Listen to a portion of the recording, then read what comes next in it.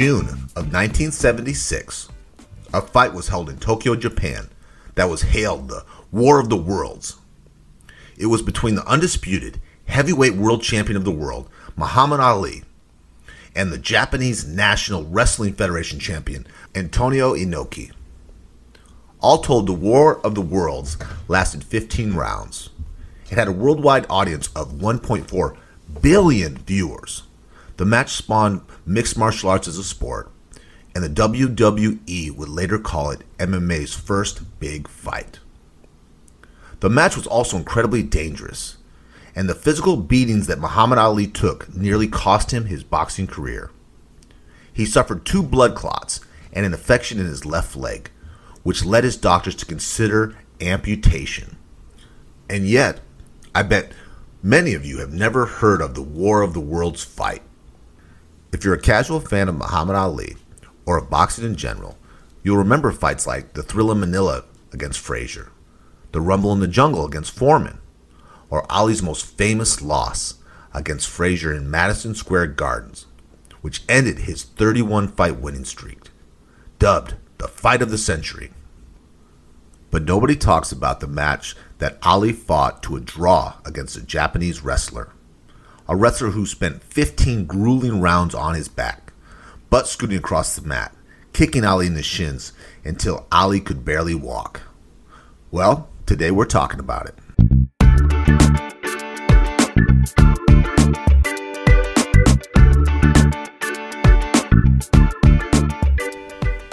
You're listening to The Re-Engineered You.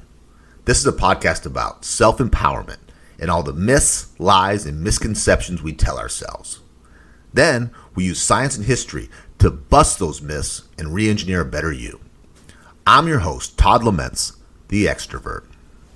And I'm the writer, researcher, and introvert, Joe Anthony, whose job it is to dig through the outer layer of no-duh on the internet and to get to the juicy facts. Today's episode is all about fighting. We're going to discuss the evolution of the human body and ask the question, are humans designed to punch each other? And if humans are factory built to bust heads, why aren't we all as tough as Rocky? We'll also discuss how the match between Ali and Inoki went off the rails so spectacularly, and why it hasn't gone down in history as the fight of the millennia. Then we'll get into myths about fighting. Myths we see every day on TV, and we just accept as fact. Myth 1. Jocks are built for fighting, and nerds are built for chess club. You're born to either stuff kids in other lockers, or you're the one getting stuffed. It's all just genetic luck. Myth 2. The millennial generation is weak, and the generation after them will be weaker still. Worse yet, giving trophies to everyone will lead to a world of weaklings who don't know how to fight. Myth 3. How do you actually win a fight, really? Is it strength? Is it training? Is there a universal philosophy to winning a street fight? But first, a warning. So, we're going to talk a lot about fighting today and how humans might actually be designed to punch each other in the face. But we're all going to couple this with a caveat. Do not go around picking fights. Just because your hands are built to be able to punch somebody does not mean you should. Also, this may be one of the rare topics where both Todd and I have some experience with. Not punching people in the face, but I did martial arts for years. I was in the ATA, the American Taekwondo Association, which later I found out was practically useless for practical fighting purposes. But then I did MMA and some Israeli knife fighting, so with close supervision. So if you're going to punch anyone, be supervised, be safe, do it in a closed environment. And I eventually quit because I wanted to have functioning knees in my 60. And Todd has a bit of experience too. I boxed for 10 years, and I actually moved to Las Vegas to pursue a professional boxing career. So I was able to train with and spar with some world champions, and it rubbed elbows with them at the gym. The problem with picking fights with people is they hit back. That's right. Now, I do have a saying that I've said. I think everyone in their life should be beat up by a non-sibling, because it teaches you a little bit of fear and respect, and I think those are important, especially the fear one. Right. Suddenly you don't talk politics out at public anymore. Yeah. It's not the same as being beat up by your brother, I promise. Right. Yeah. There's no going to mom. Nor is it being beat up by a professional boxer the same as getting in a fight at a bar. I promise that, too. It's a little different.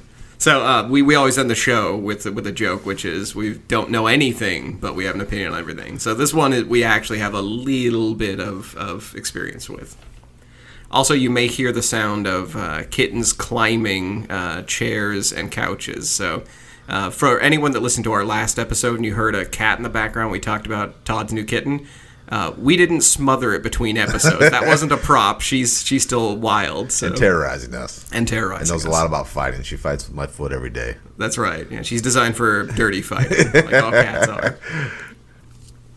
We also want to give a tiny peek behind the curtain for how we select history stories. Pretty much every episode we select a bit of history to couple our science. And this is a fight we're going to cover, a historical fight. Todd, what makes this fight special? Why is this different than a normal story? I think the big thing about it is that not a lot of people, myself included, who's considered an expert in at least the history of boxing, I had never heard of this. And so we go for things that aren't no doubt we've already heard it. We'd always laugh about the Steve Jobs and the Chick-fil-A and the Colonel Sanders. We look for stuff a little bit deeper. So even if it is a real famous person, Muhammad Ali at one time was the most famous person in the world. Yeah. He was known to be. So, but not that many people know about this. He was literally called the greatest. Yeah. So, and I thought I had heard about pretty much all of his fights.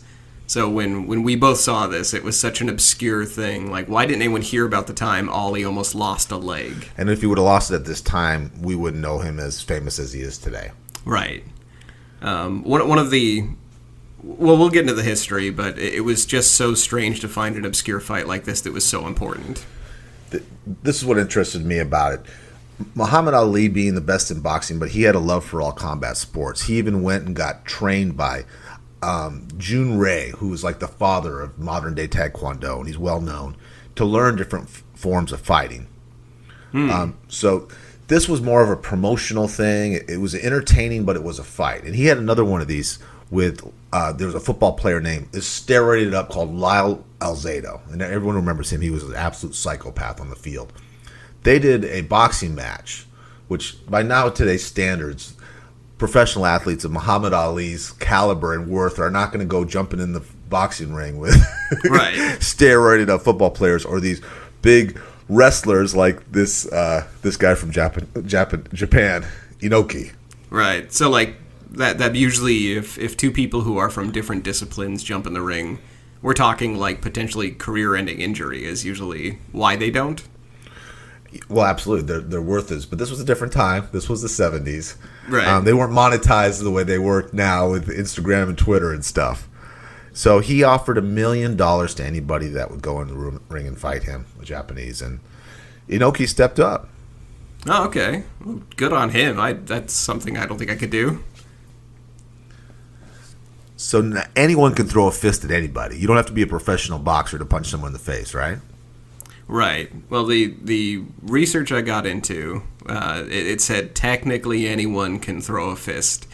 Now, I still disagree with that as a big nerd. I don't know about this as far as, like, could anyone throw a fist, but we're built to do it, is what I found. So this comes from the Journal of Evolutionary Biology. And the name of the article is a bit of a mouthful, but it's worth reading. I mean, really, really interesting. It's called Testing the Pugilism Hypothesis of Hominin Hand Evolution, also known as the metrics of punching with a buttress fist. So do you know what the term buttressed means? No.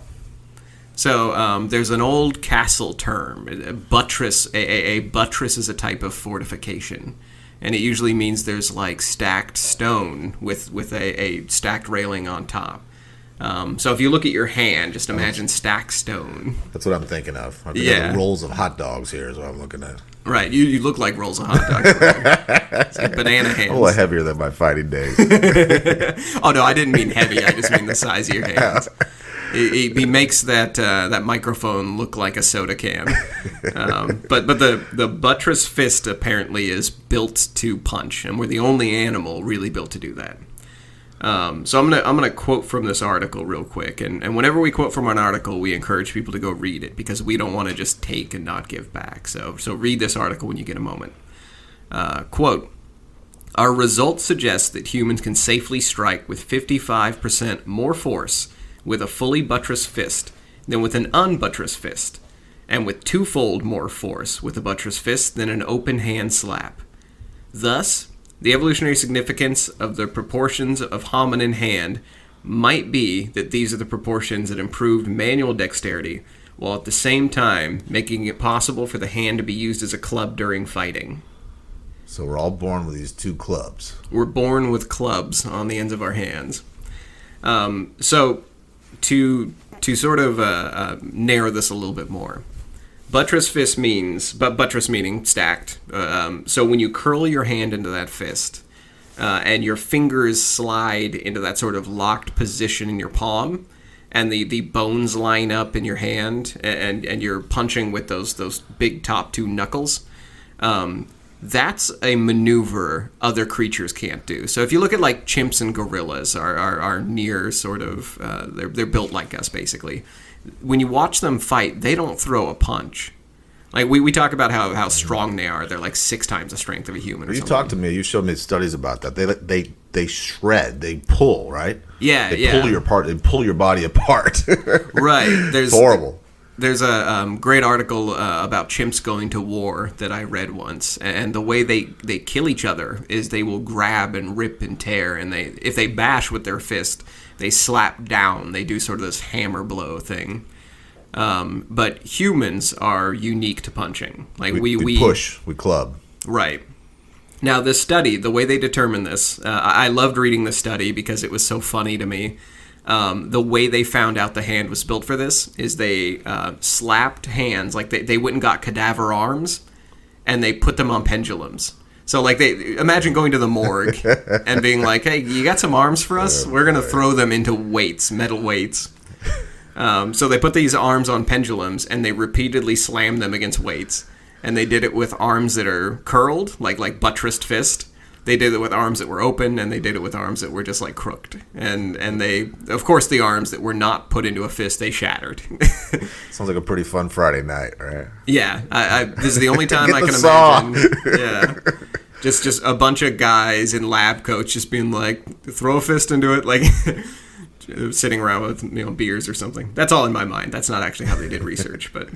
But yes, of course, they found out that a buttress fist, not only does that produce more power in a punch, the buttress fist, the closed fist, but it also protects the hand. And so that fist motion, it makes the muscles around the bones basically tense up, and it protects the bones, which it doesn't do that for other creatures on Earth. So we are uniquely built to punch, specifically each other. Well, I brought to my mind a story that I remember, and I'll share it with you briefly. But I had a friend of mine, and he won the national rodeo. He was a champion, a bull rider. Mm-hmm. And I was out with him one night, and he was getting into an altercation, and he put his fist up, and I was so horrified by his form. I had to make about 20 adjustments. It's like, okay, this is how you fight. Your elbows in, your fist up here, you turn your body. And I didn't realize until that point that there's not all punchers are the same. Right. You really got to get the fundamentals down. Right. We might be able to make a fist, but that does not necessarily mean we can throw it correctly. This was a man's man. He rode bulls for a living. So it wasn't that he wasn't tough. Right. It's just there's some form and some discipline in it too. Right, of course. Well, one of the studies that came out after this buttress fist study, same authors. The name of the guy that led this study is David Carrier from University of Utah. He eventually went on to write an article about how male cheekbones and jaws might be designed to absorb a fist blow.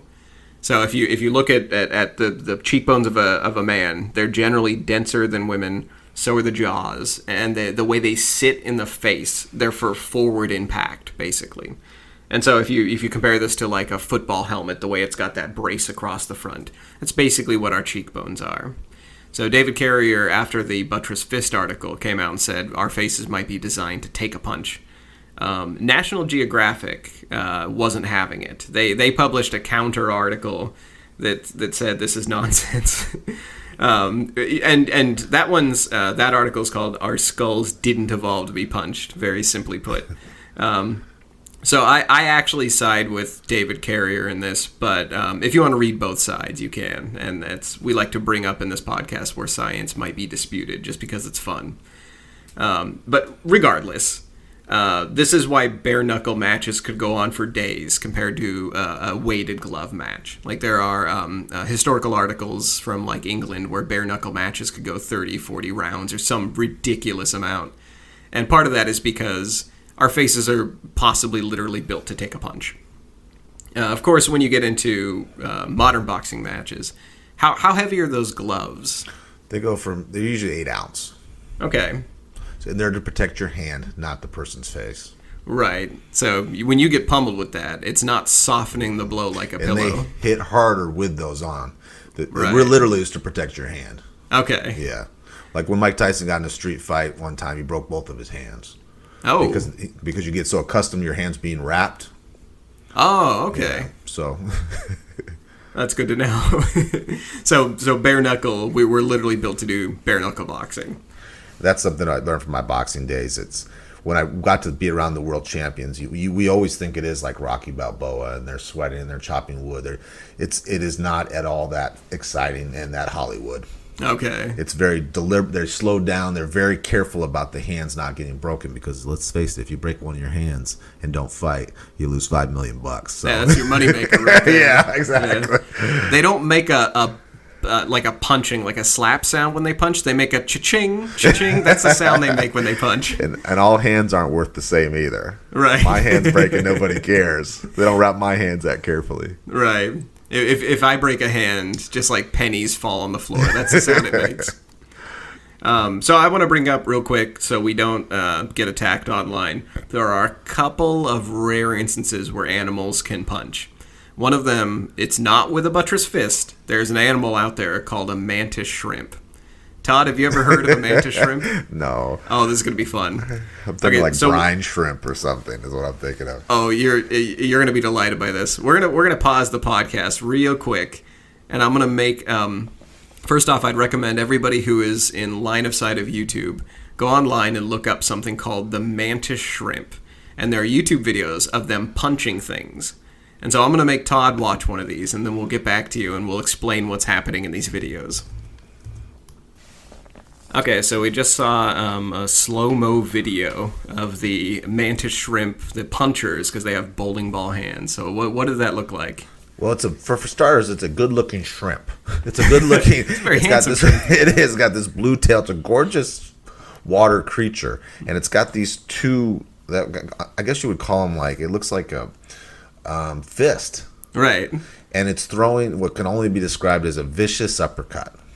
That's a good way to describe it. And they say that it's as powerful as a .22 caliber gun underwater. Right. So this thing is designed to punch. The owner of this said his boss had one and it split his finger. It hit his finger, this tiny little shrimp, and split it to the bone. Yeah. The biggest they get, I think, is basically the length of your forearm. So like they don't get much bigger than a crawdad. And just crushes big shells. So that's what it's used for, is to kill, get food, to just crush through other shellfish and get them and eat them. Right. We didn't watch too many videos. We just watched one, but you can watch videos of them bullying octopi. Like they'll go after huge animals, and they're tiny comparatively. It's so powerful and so fast. They have to use a special kind of camera to slow. It's worth seeing. It's something else. You've never seen anything like. I know I never have. They're impressive, and one of the ones they talked about is they said at its fastest it can create something called a cavitation bubble, which means that water, when they hit through the water actually compresses, and they drive the air from the water and they create a bubble, and these bubbles hit with such force that or the hands hit with such force in these bubbles that it creates light and heat. And I'm going to quote a YouTuber named Zafrank. He said, "This is some Mortal Kombat finishing move stuff. Like, this is, like, so unreal, the speed they punch at." But I will point out, that's not a buttressed fist. Despite this being an animal that can throw a punch, it doesn't have a hand, quote-unquote. It has basically a bone orb at the end of an arm. So that's not technically a hand or technically a punch. It's like but a pod. A power pod. It's a power pod, yeah. That sounds like something we'd sell. I'm going to sell a power pod. We could fight these things like they do down in Right. some countries. Oh! You can look at videos of them fighting. Mantis shrimp. I got $70 on the. That's the rest of our the podcast one from Australia. From now on. Yeah. Our podcasts are now just mantis shrimp fights. But yeah, there's so many videos of these little badasses doing their thing underwater. So the last thing I want to cover, and this is really just sort of a theory that is shared. The facts of how our fists are built are pretty much undisputed, especially after these studies. But one of the things that evolutionary scientists still talk about, still argue about, is why. Why are our fists built to punch? Is it to defend against other animals? Because we use spears, right? Like, we don't technically need to use our fists. Usually we're attacking other animals with, like, bows and spears and things. And, I mean, we running hunter theory is about us running down game, or at least carry on and scavenge material. I can't think of any animal we can take down with our fists. Just other people. Right. So that is actually I think it's one of the more popular theories online about why we're built to punch. It's a genocide kind of thing. Not genocide. It's fireside competition for mates. Oh. So basically us... I'm the better protector, but we don't want to kill anybody. We still need everybody. Exactly. So it's kind of like our version of deer antlers. Deer will fight each other with their antlers, but they're not trying to kill. They're just trying to maim and wound and, like, scare other deer off. And leave my lady alone. Exactly. She's mine. Yeah. So we got these hands that can punch each other without damaging our fists, while also, ringing somebody's bell, making them think twice about coming near us. So that's the one of the more popular ideas, and of course that's the one I side with. I kind of like that. Do men still do that? Do we still fight over women, or is that thing since that's just the in internet? The movie? Yeah, it's just in movies. Yeah. I think now with Match and Harmony and everything, we don't do that anymore. That's just the movie Roadhouse. No other movies even. Just but that we one. Used to. Yeah, we used to. So, do you mind telling us why the match versus Inoki was so strange? Because when I think of a wrestler versus a boxer, I always think, the wrestler's just going to get punched out, right? Or if he gets too close, maybe then he'll be able to grapple or something. This is the issue about this. Okay, Ali, as being a tough guy as he was, he saw how Inoki could kick. Inoki could really kick, and he didn't want to have anything to do with that. So the rules were, and then Inoki, on the other hand, knows it's Muhammad Ali. He doesn't want to have anything to do with his punches. Right. So they were they didn't believe in their own discipline enough not to make the rules. So Ali's rules were, he wasn't allowed to get kicked by Inoki. And Inoki wasn't, as long as he was down on the ground, Ali couldn't punch him. Okay. So they set it up to kind of be a dud from the jump. Like, you can't do your greatest attack, and I won't do my greatest attack. Right.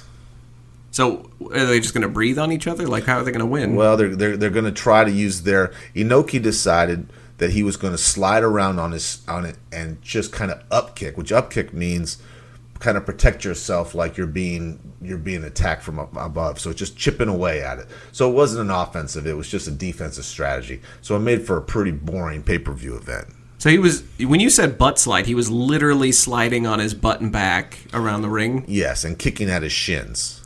That's dirty. Well, it seems silly. No one knew what they were watching. You got to remember, this is in a big stadium and everything, and this was right. Pretty. Now, if you watch some MMA today, it's pretty common. Yeah. So they were ahead of their time.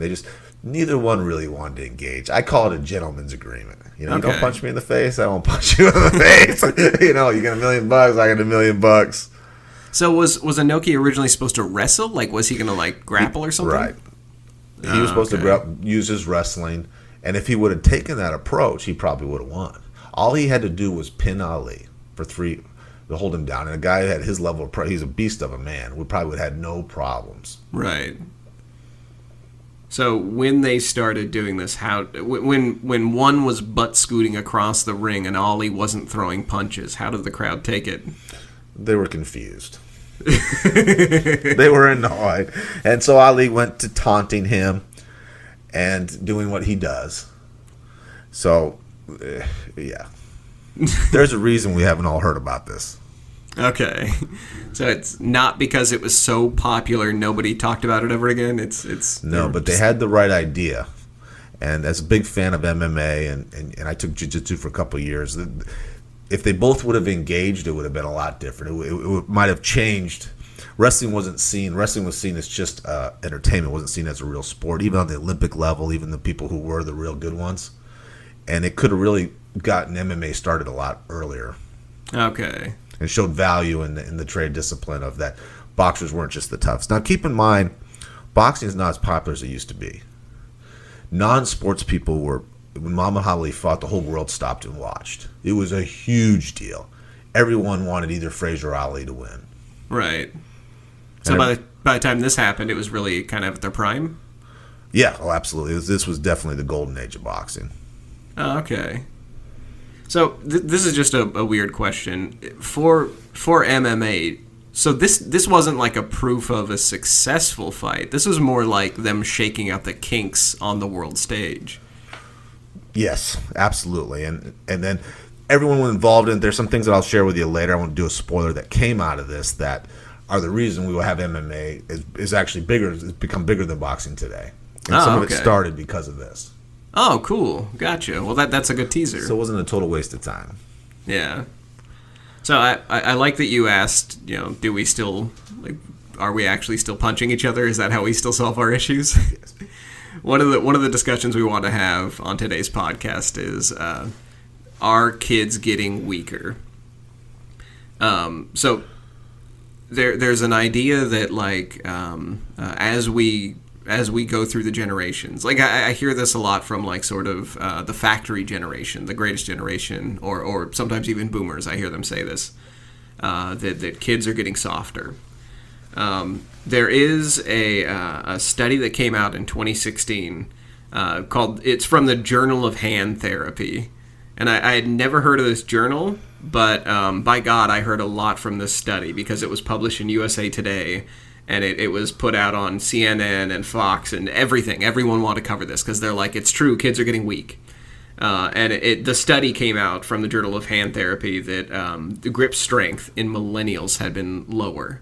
That they tested millennials, and it was, I was like 20% weaker or something like that. Less climbing trees, less laborious jobs, and more computer stuff, right? That's right. After some more rigorous study, initially this came out like a bomb. Every news agency was like, "See, kids are really weak." It's proving that millennials are worthless. Couldn't find a callus on one of them. Right, exactly. Well, come to find out, it just is because your average person is weaker, not just millennials. It's anyone that hasn't worked a factory job or manned a shovel in their life. They're nobody. So you can't. The parents that are calling them weak are the exact same thing. Exactly. Yeah. The parents that are working office jobs now who have stopped using a shovel for 20 years. Well, I always roll my eyes because someone my age will say these kids nowadays, like we weren't lazy, we weren't. Right. there were no losers or lazy people we're around. That ain't true. Yeah. When there weren't even adults that were passing the buck on to somebody else. I just remember meeting old guys when I was living in Eastern Oregon. I had my grandpa. His hands were like can openers. He never got weaker as he aged. He could just tear open a tuna can if he wanted. They shake your hand for fun because they just wanted to make you feel weak. They squeeze your hand. Yeah, that used to be a thing old guys used to do. Remember that? I used to break your hand? Yeah, it sounded like child abuse nowadays, right? Yeah, it sounded like they'd shake your hand. It would sound like they're crushing a pine cone. I remember my grandfather would grab me and comb my hair violently and laugh at me. You know what I mean? Comb your hair. Yeah, just in a real violent, rough, yeah. Right, you can feel your scalp pulling back. Yeah. Well, good news, kids. We may have millennials who haven't manned a shovel or had to move anything for a while, but generally humans have been domesticated. So good news, bad news. It's we're not a weaker generation. It's humans are domesticated. So this is sort of the bigger picture kind of thing. Like when we talk science on the show, usually we're disproving a very specific point. This really is more like an overall. This is why humans are not vicious predators. There are. Once in a while, I'll run into things online where guys will. Usually, it's guys. I almost always it's men posting, but I'll see somebody's Facebook from one of my friends who are like still gym rats, and they'll post pictures of like angry wolves, and it'll say something like "Be the alpha" or some motivational crap about how you become primal again or something. Yeah, wolves don't care about the opinions of sheep, kind of stuff. Yeah. Oh, I've heard that one. Yeah, like that one. Like they're just such. Yeah, I know. Yeah. My meathead, my knucklehead buddies do that too. Yeah, I think everyone that has those knucklehead buddies, they see those. That's. Yeah, it's the. Well, turns out they're just as domesticated as we are, or me, the nerd. It's.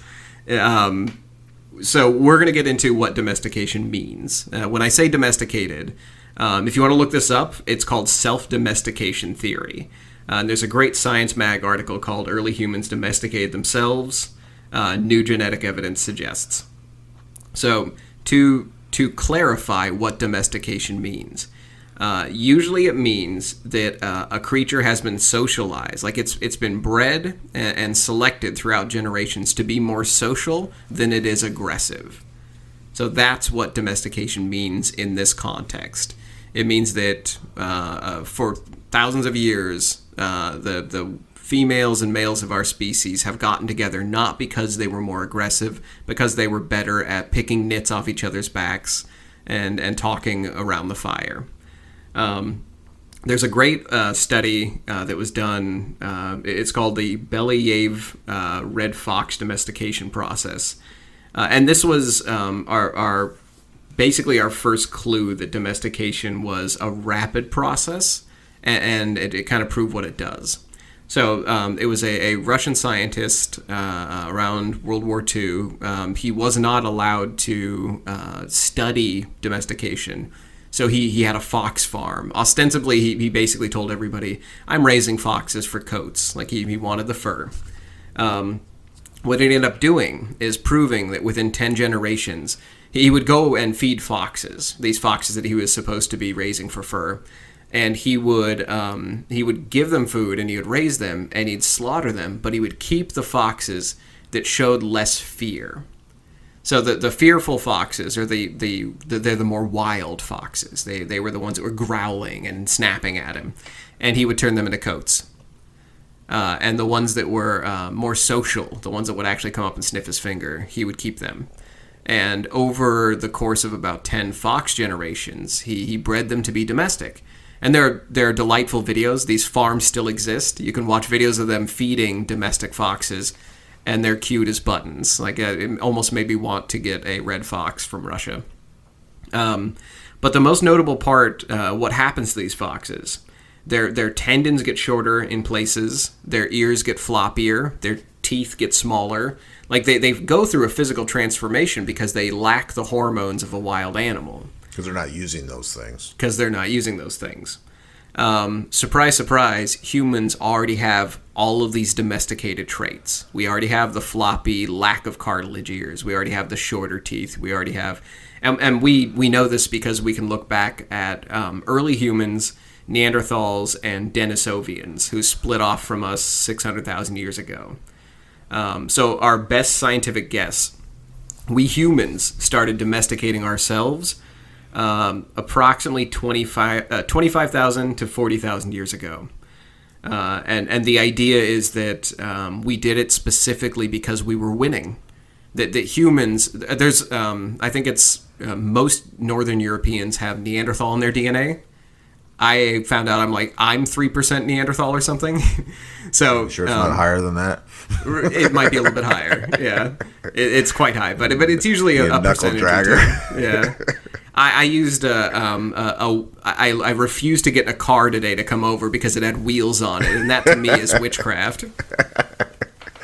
But the idea is we lack the big brow ridge that they had. We lack the pointy ears. We lack a lot of the things that would normally show undomesticated human.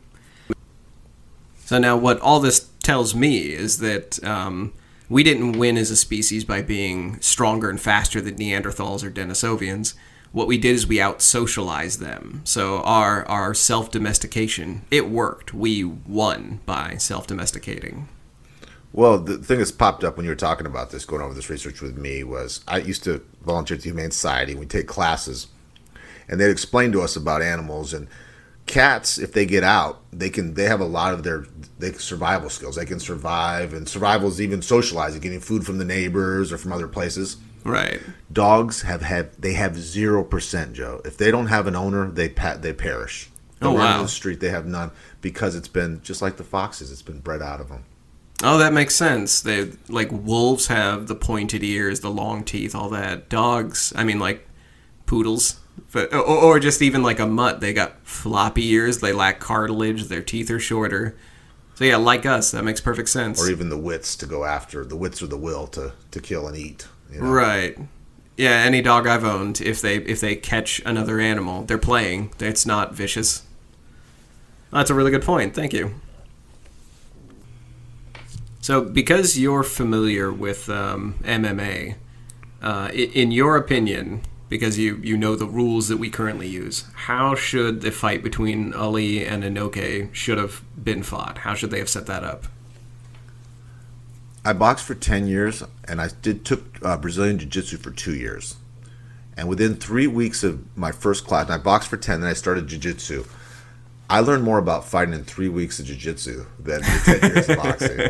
And I knew right away that if a boxer does not know how to wrestle or grapple, they're done. All they have is one chance of a punch. And even the best fighters in the world, the chance of you landing a punch on a wrestler who knows what they're doing coming in, you're in trouble. So I think if Inoki would have just throw caution to the wind and wrestled him, he would have murdered him. And then all this press would have come to, wrestlers, are they tougher than boxers? Right. And then it would evolve later that the boxers would have to learn, like they have in MMA, even the best strikers have to learn how to at least be competent at stopping getting taken down, which means they have to train. Okay, so you think Inoki would have shot in and if he had absorbed a blow or two, he could have gotten Ali on his back? Absolutely. Okay. And Ali was not a hard puncher. He was more quick than he was powerful. So he's not a guy that's going to one-punch you anyways. So he would have won easily. He would have just ragdolled him around the ring. Oh, wow. Yeah. Okay. So here's the part where this isn't so much science, because there wasn't any science on this, but you and I are going to discuss, after watching this hilarious YouTube video of the butt scooting, I want to ask you how to win a fight. So I'll set us up with some rules first. Well, first off, we're going to do a hypothetical fight. This is we're in a street fight. Actually, you pick like a mall, because malls are kind of going out of style. So like pick a mall, like Mall of America or something. Okay. Okay. So think of a mall, and we'll be in the food court. Okay. And a guy your exact size and weight, carrying a popcorn bucket, walks out of the food court, runs into you, spills his popcorn, and blames you. What is the goal of the fight? So when you guys say he's not backing down, what is the goal of the fight, and how do you win? Well, the goal of the fight probably is to scare him away, first of all, and act tougher than... You ever seen when men do that? They start talking about, do you know who I am? Do you know who I am? like they're Mike Tyson or something. Right. It always makes me laugh. That's my go-to is I ask them, do you know who I am? And then I when they say no, I say no too. I'm like, I don't either. Please help me. Well, the very first thing is guard up, and that is your fist on your cheeks. Okay. And that's, for one reason, is you can cover your face like a football helmet. And second, you're as close as striking, so you can turn your body and hit them. And the very first thing is to hit them before that they know they're in their fight. Okay. So I guess the gentleman thing is for each to set, go. But in real life, the person who hits first usually wins. Okay. Hits and lands and connects first usually wins. So it's usually about the initial stun, the initial ringing somebody's bell. And then you find out if the other person really wanted to fight or not. Yeah, once that initial hit goes over. Yeah. I remember, this does not come from a fighting class, so this is, you tell me if it's good advice or not. I remember taking a master class online from a screenwriter. And he said he was trying to learn how to fight in one day. Like, he was just asking, like, a martial arts expert. He's like, how do I win a fight? How do I write about this accurately? And he said that the instructor said, well, stand here. And he's, like, 10 feet away. He's like, can I hit you from there? And the guy's like, no, of course not. And he's like, okay, take 3 steps forward. Can I hit you from here? And he's like, no, of course not. And then, like, he finally gets into, like, 2-3 feet from him. And he's like, can I hit you from here? He's like, yeah. He's like, okay, now take another step forward, like, hug me. Can I hit you from here? He's like, no. And so he's like, there you go. That's how to fight. Just don't be in that 2-foot range where I could punch you. And that's very true. And that's what the really good strikers have. We call it being in pocket. And what that is in where, pocket. Yeah, is where you can hit them and they can hit you. So you have to get in there and hit them and get back out. So that takes a long time to learn. The timing and the space, and then you have to feint because you want to go into that pocket and not get, because you're very vulnerable when you're going into it. Because your force of jumping into that pocket and them coming at you. And you can never tell who is trained and who isn't. Okay. It really is more about fundamentals and skills than it is about who's tougher. Tougher doesn't really have any value whatsoever. Oh, okay. Reps and discipline do, though. Right. And there really is no substitute for sparring, of really getting hit and seeing how you... It's counterintuitive. Yeah. Our hearts and our minds say, get out of here. Yeah.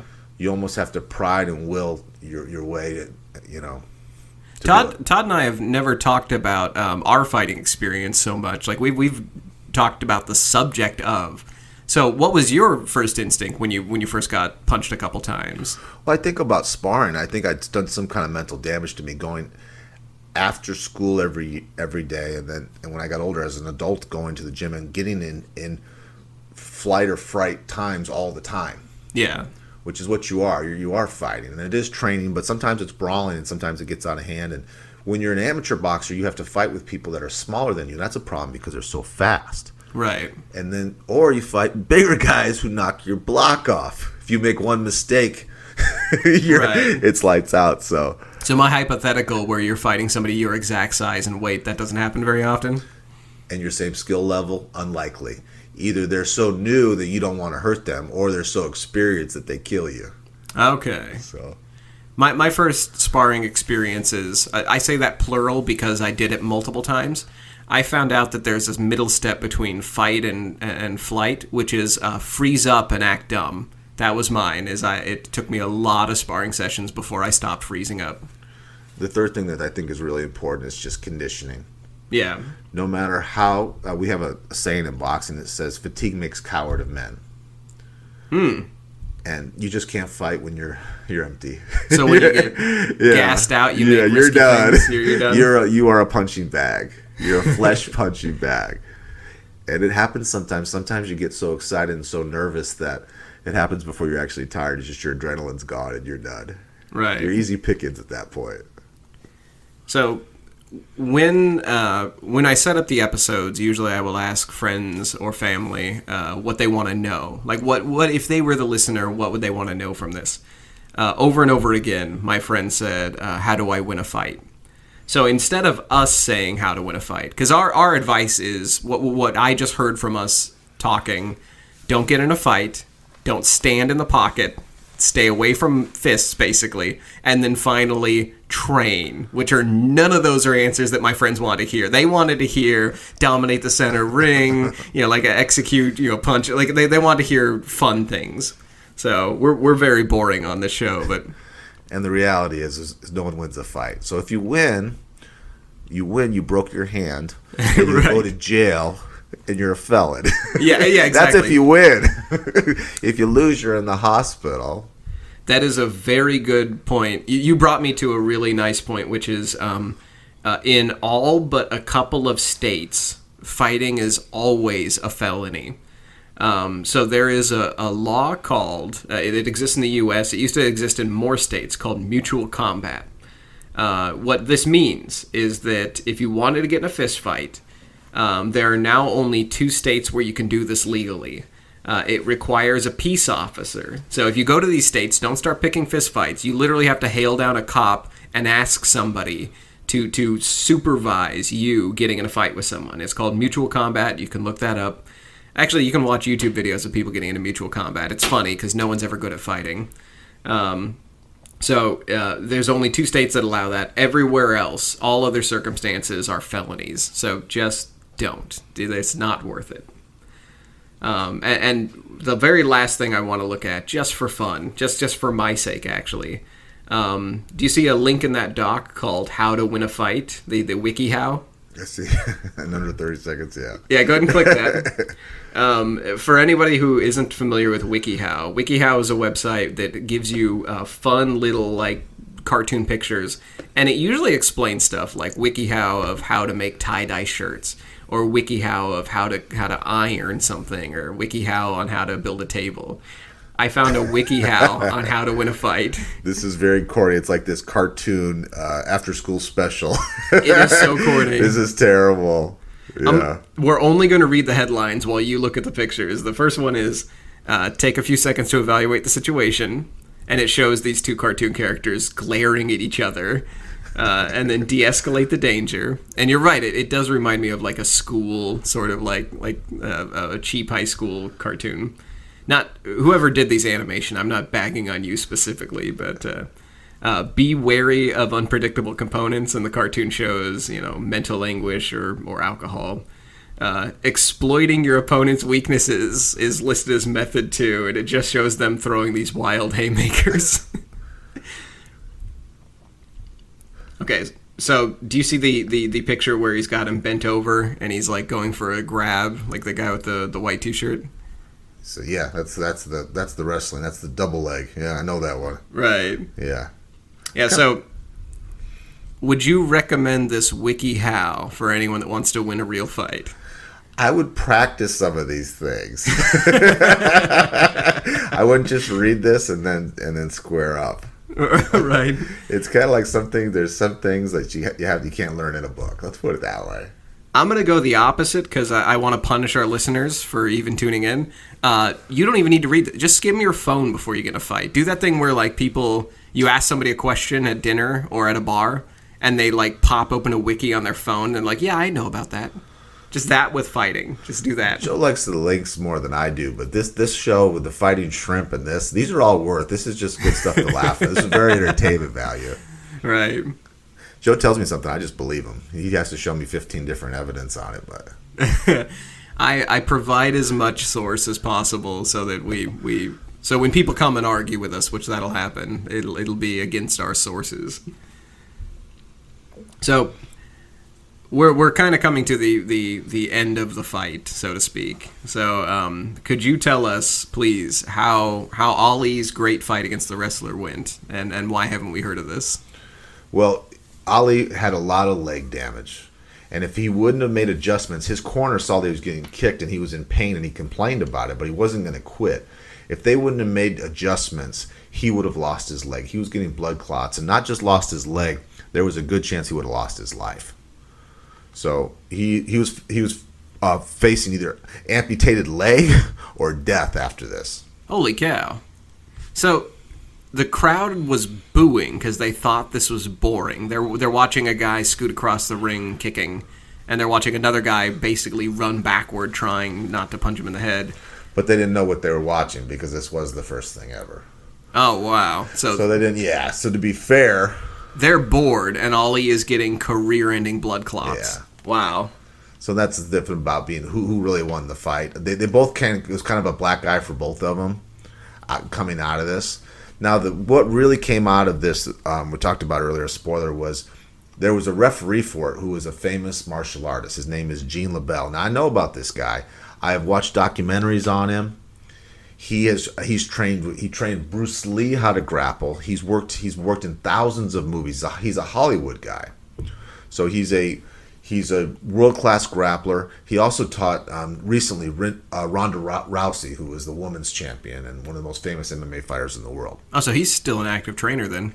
He is. And he's one of those 80-year-old guys who's still super fit with the cauliflower ears. It looks like he could kick your ass at 80. Right. He's one of those kind of guys. He's just got that energy. So he's like my grandpa. He crushes hands when he goes to shake. Yeah, and he's got that California tea. He's a cool cat. I mean, he's been in all these movies. He's met all these movie stars. He was the original referee for that. So he is the godfather of grappling. So he literally saw the birth of MMA. He did. Wow. That's amazing. Yeah. So, in the end, you said it was a black eye for both of them. Who technically won? Technically, it was a draw, which means they both won and they both lost. Okay. But really, Muhammad Ali was pissed. This guy just scooted around in his butt, kicked him in the leg. He wasn't happy. He said, "That's not fighting." And the Japanese fighter was shamed in front of his people. They got only a percentage of their purse. Muhammad Ali is supposed to be the greatest fighter in the world. He wanted to just wipe the floor with this guy. Right. So all the fans and both fighters and both camps were all losers. So that's why we've never heard of this, because everyone was upset afterward. It's not a happy ending. Yeah, well, it's hard to get toys and promotional posters if everyone's disappointed. See, I would buy that. Can we get our hands on one of those? That would go good with my Tour de France posters. Oh no, I would hang a poster of I would hang it when he's butt scooting or like doing his flying kicks. I would have that poster. They're not as popular as the ollie with his arm up screaming at the mat, like when he knocks. Yeah, there's not one of the top 10 ollie posters, but I would hang. That means I can get it cheap then, right? Yeah, exactly. We can order it for cheap. Fighting isn't just a last resort. If you're conscious of your surroundings and you're considerate of the people around you, fighting should never be a resort at all. However, if you find yourself balling your fist into a buttressed fist out of anger, remember, as a human, you may be built for punching, but you're emotionally equipped to find a better solution. Like a chihuahua who bares his teeth in anger, or a kitten hissing at its owner, you might be built to punch, but you've also been domesticated by tens of thousands of years of living in society. When the frat boy with the popped-up polo collar shoulder checks you at the bar, you may feel like you're built to tussle, but so is a puppy. Lastly, if you ever found yourself in a physical altercation, remember that there's always a way out if you keep looking for it. Confusion, misdirection, and awareness are your best tools. Simple bodily distancing can get you out of a lot of physical and financial pain. And if none of those techniques work, you can always try to butt scoot at them and kick them in the shins until they give up.